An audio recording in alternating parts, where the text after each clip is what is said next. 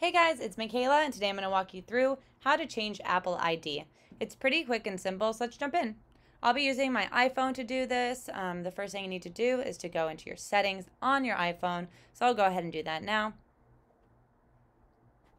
Click on settings.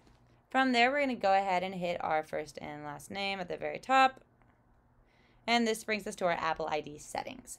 From there, we're going to go ahead and hit name, phone number, emails. Go ahead and click on that now. Alright, so once you're here, it's going to be all your personal information, which is why the lower half is all marked off. Basically, underneath reachable at, it has your email address that is your Apple ID. It could be an @me, @iCloud, @Apple ID, or, a third-party application like Gmail, Yahoo, whatever. That is your Apple ID that's associated with everything.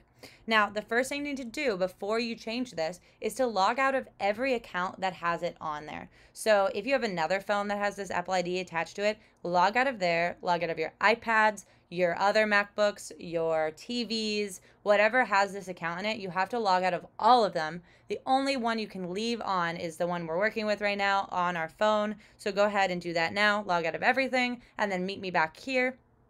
Once you've logged out of everything, we're going to go ahead and hit edit at the very top. And then we're going to go ahead and hit add email or phone number. And then we're going to add email. And now we're going to add our new email. That's going to be our new Apple ID. Once you've done that, you hit next and you add that on there.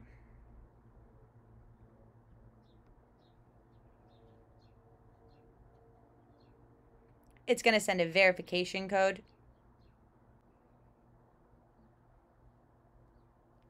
Now you can see that that email is back on there, and now I have two emails on here. Now we need to go ahead and delete one of the emails, that old email. We're going to hit edit again, and then we're going to hit this negative sign to go ahead and delete, and you hit delete and that email will be deleted, and now your main Apple ID email would be that new email we just added.